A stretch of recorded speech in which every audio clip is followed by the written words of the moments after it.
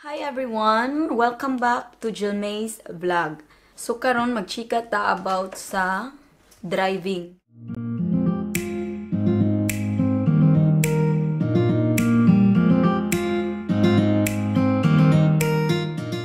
Plano or wa pa kasugod og pa enroll sa ilahang mga driving school.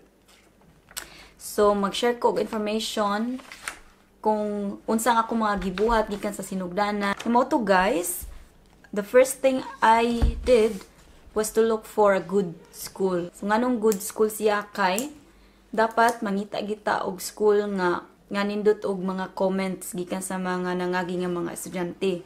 Kay kasagaran ra ba sa makadako og gasto aning driving school kay kanang mag-ilis-ilis ta og eskwelahan. Mo to guys, after nimo makakita og school sa inyong lugar nga duol lang, pwede na din tamo adto kay para mag-inquire. So upon inquiring, automatic nga tagaan na ta nila og rishno sa estimated nga gastuanan nato. Include na ni siya tanan gikan sa theory class padung sa practical exam. So naano siya estimated time na gisubay na ni siya 25 Fahrstunde. So estimated ni siya nga presyo para sa 25 hours nga practice driving. Pag gini-fix, di pa ta kasulti kay magdepende na nato. Og sa practice driving, og taas patag kinanglan nga oras, lapas pa sa 25, of course, you have to pay more. Kay kani siya estimated raman ni sa katong mga dali ra makakat-on. So pwede na mo take sila ani after 25 hours, pwede na mo take, maura to ilang mga mabayran. So nakakuan sila diri sa estimated price. Unsay kinahanglan sa eskwelahan gikan diri nato. So ang first nga requirements kay ang ato ang passport. So dapat magdata sa atong passport upon registration kung inigin-inquire nimo gusto na ka magpa-register, so magdadyo ka ana. Unya napoy laing two requirements, mo ni siya ang Early Healthy Course, so mo nang first aid ug ang passport photos. So requirements ni siya para makasugod na ka sa practice driving. So kani siya pwede ra gid kanin nimo kuhaon og sayo, pwede ra sad later na kung maka-decide na ka nga ganana ka mag-practice driving. So tagaan ra kanila og information about sa school sa inyong city kung asa to dapita ang mag-offer ani nga course. So kani siya it will only take one day, mga 6 to 8 hours. So musudra ka ani nga classroom, maminaw sa mga safety stuff, sugat kag mga aksidente unsa imong buhaton, unsa nga mga steps, ug napud to mga demonstration didto. So you will be with different people, puro sad mga estudyante og driving. Sa sunas na nakaani, pwede ra gid kanini mo ipas ang duha sa school. So ready na kaana pohon para practice driving. Sa theory will be the first thing to accomplish. So sa theory na ani siya 15 lessons. So dapat mobisita ka ani nga klase for 12 to 14 days. Og mahuman na nimo, pwede na ka makasugod sa practice driving o gusto nimo. Pero og gusto ka mag-focus sa theory, okay ra gid kay na. Og nahuman na ka ato nga mo take sa exam, mobalik ra ka sa school para magpa-register para sa theory exam. So ang theory exam consists of 30 questions. So kanang 30 questions, dapat imo ginang pasaron kay it also cost money.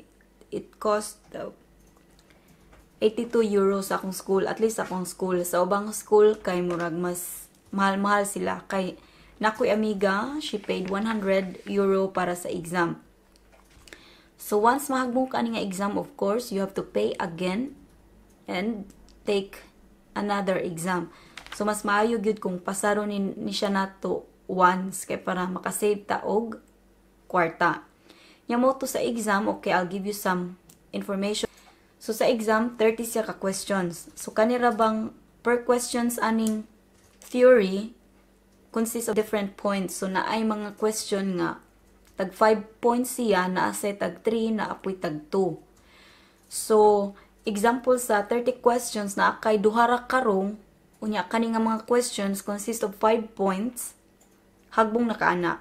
Kay sa rule magud sa theory exam, dapat wala kay 10 points nga hagbong.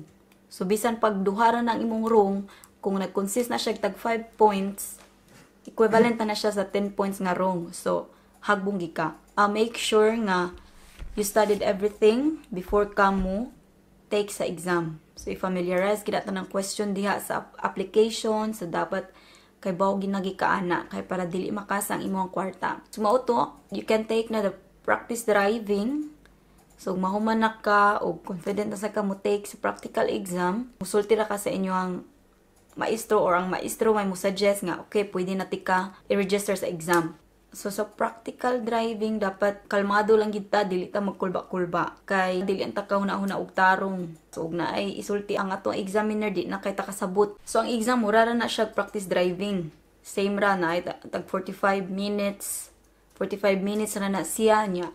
Tapad di mo kay ang imong maestro, unyang examiner kay nasa loyo. So, during sa exam, dapat mag-careful gika kay once mo take over na ang inyong maestro, that means na kay nabuhat nga dako gyud nga sayo, unya hagbong nakaana automatically. So mao to dapat digin magkulba-kulba. Nya mao to guys, ako ang case na nahuman ra gid nako siya. So sa parking, at least na duha ka parking ka nga buhaton, di kay na sila mo pili og lisod.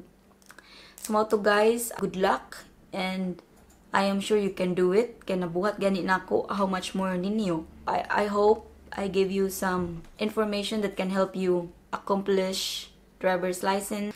So that's all for today and I see you guys the next time. Bye!